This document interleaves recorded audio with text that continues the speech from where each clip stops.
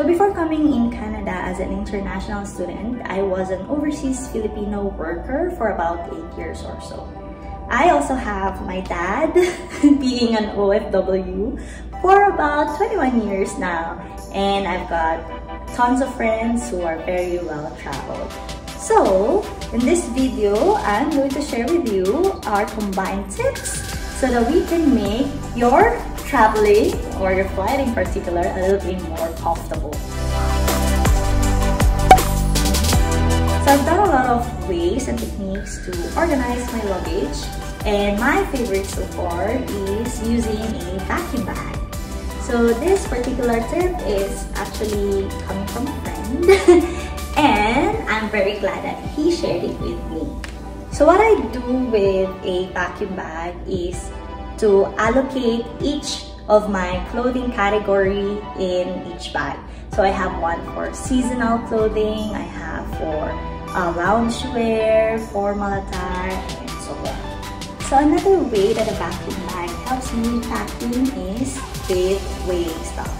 So what I do is instead of putting all my stuff in my luggage and then measuring that luggage out, I instead measure each vacuum bag.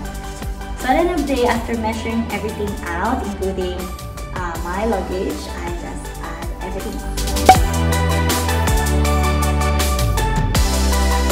So if you plan to add an additional luggage, I recommend that you use a box instead of a bag. Main reason being the weight, because a box weighs lighter than a bag. And also, you can fit more in a box than in a luggage.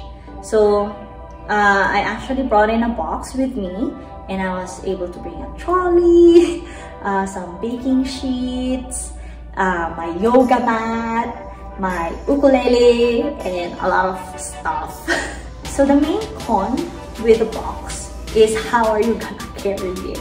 Because you cannot really use a tie around the box. So my mom has a solution.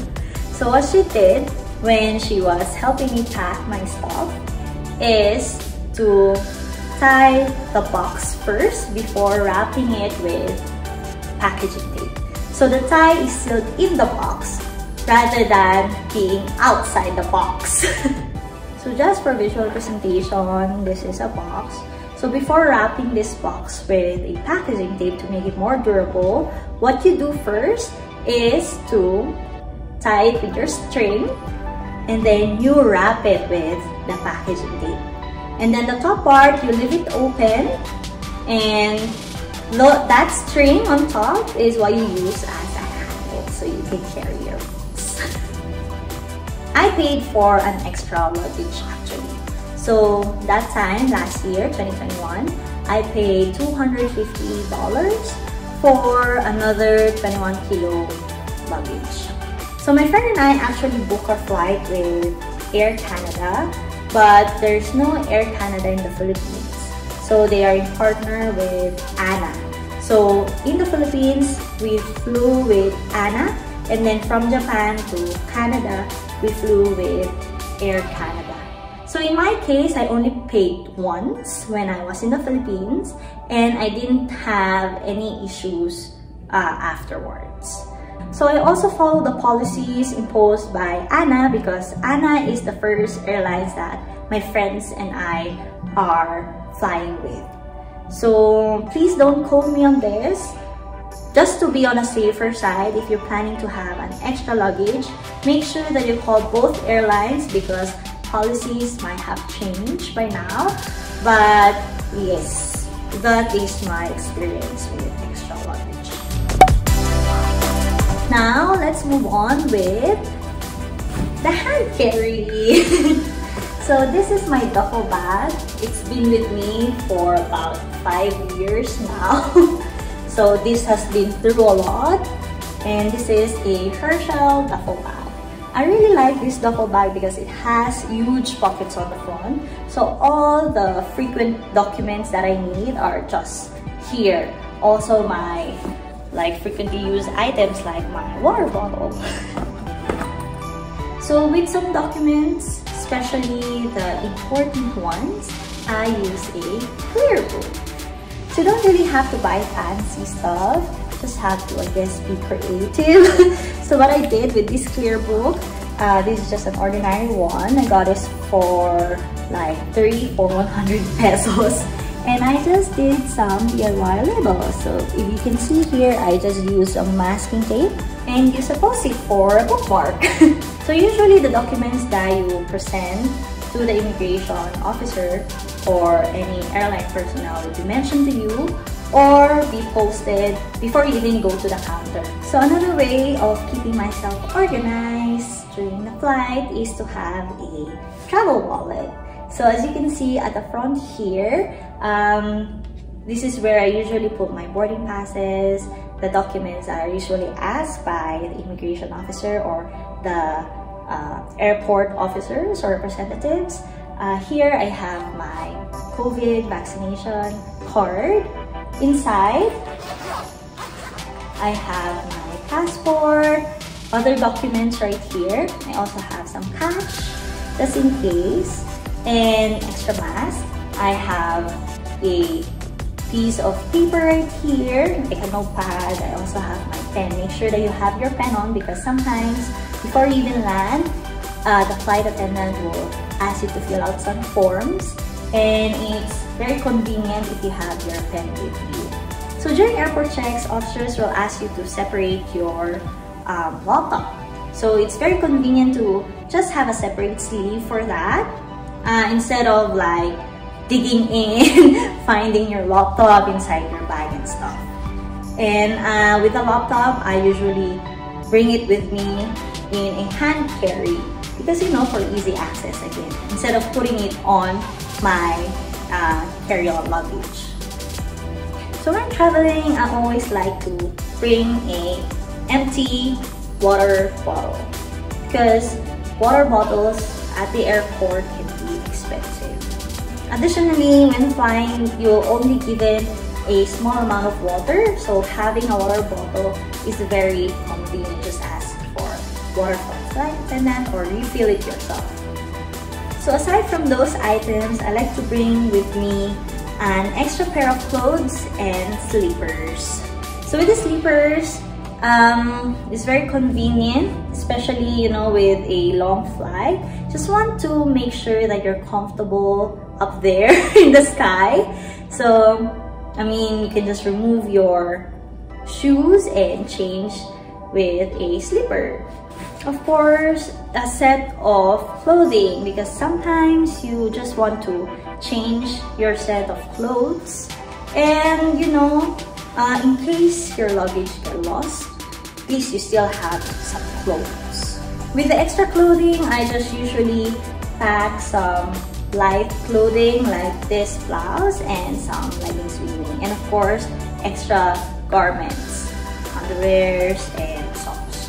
So I also like bringing in some scarf to cover my neck because sometimes it's cold, and to cover my face when I'm sleeping. So another item you'll find in my hand carry is an extra small bag.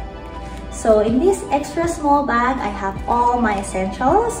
So you know, when you fly, your luggage, your hand carries will be placed on the overhead cabin. And I just find it very inconvenient because, you know, I'm small.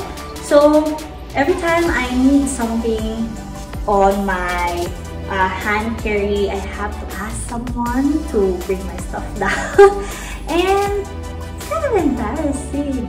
So my hack is to put all the necessary things that I need in a smaller bag. So before I even put my hand carries in the overhead cabin, I just bring this stuff out and put it on the side of my chair. So as you can see, I have my toothbrush and toothpaste right here. I also have some masks and some feminine items just in case.